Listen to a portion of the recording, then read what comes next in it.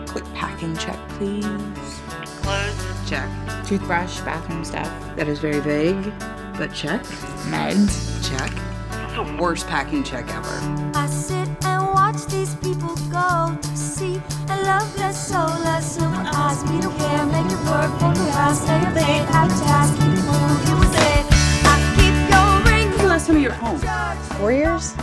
This is the kind of thing where you're gonna meet like 12 cousins and see like baby bath pictures when I was 5. You was it. I have diabetes. I'm kind of jealous of you. You have this recognizable disease? I have complex regional pain syndrome type 2. I mean, after the accident, my body hurts. I just want the pain to go away. Shutter lights. Tell me a secret. Bitter bones and bitter hearts. I think that my mom left because I was never gonna be Miss Teen Supreme. Time is dumb.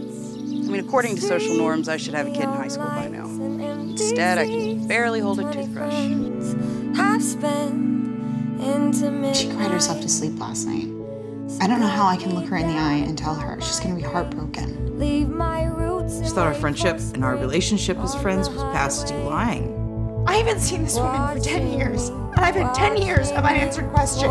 This whole trip has been about you, just like everybody else. And I'll become the anthem to this. You're scared. Of course I am. So is she. I wouldn't have been able to do this without you. I don't want to stand in your way.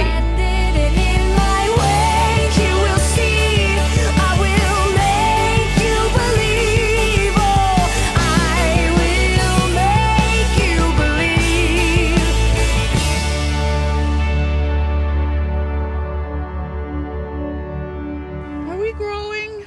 We're always growing, I feel stagnant. but that's because you're hungover with your face in salt.